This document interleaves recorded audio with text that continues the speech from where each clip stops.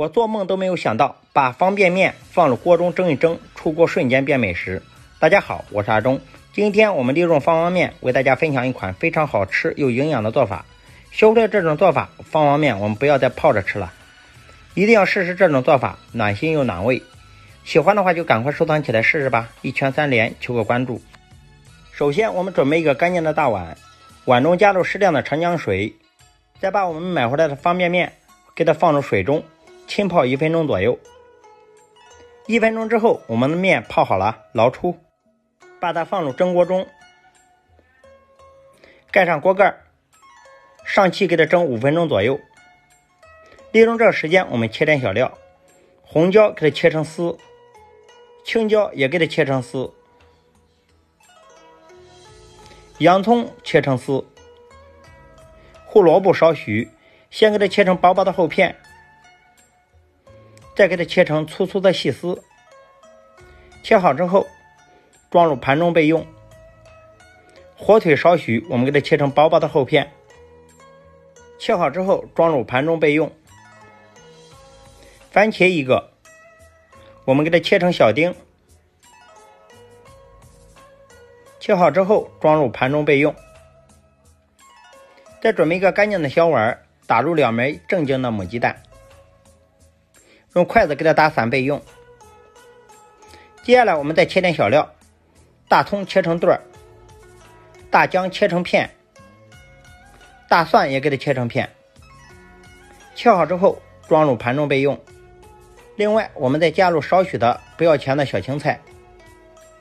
再准备一个小碗，我们给它调个料汁，5克的鸡精，3克的白糖，5克的味精，不喜欢的话可以不放，2克的十三香，再来一点胡椒粉，加入10克的蚝油，3克的一品鲜酱油，3克的生抽。生抽和酱油加过之后啊，我们就不用再放盐了。再给它淋入少许的小磨油，然后我们用勺子给它搅拌均匀，这样就可以了，我们放在一边备用。如果感觉颜色不够的话，可以再加一点酱油。好，5分钟时间到了，我们关火。大家看一下，我们的面蒸得晶莹细透啊，然后把它盛出来，给它放入一个干净的大碗中，再把我们调好的料汁给它倒进来，充分的给它搅拌开。搅拌均匀之后，我们把它放在一边备用。接下来我们静锅上火，加入少许的食用油，烧热之后把我们打散的鸡蛋液给它倒进来，把鸡蛋液给它炒一下。炒好之后我们倒出备用。锅中再次加入少许的食用油，烧热之后我们下入小料，把小料给它煸香。煸香之后再把我们切好的番茄给它倒进来，把番茄炒出蓉。炒出蓉之后，我们把切好的配料给它下进来，火腿也给它下进来，给它快速的翻炒均匀，炒至6成熟，然后下入我们拌好的方便面，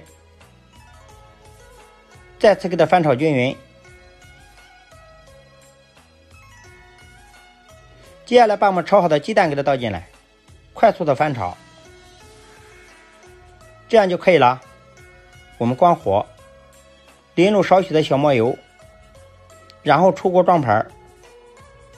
好，我们装盘完成。各位老铁看一下，方便面这样做色香味俱全，让人看着就口水直流。接下来我替大家尝一下，面条鲜香口弹，非常的好吃哦，确实比泡的还要好吃，营养搭配也非常的全面，上桌全家都爱吃，可以做早餐，午餐也可以做主食，而且做法非常的简单方便。喜欢的话就赶快收藏起来试试吧，保证让你吃一次就上瘾。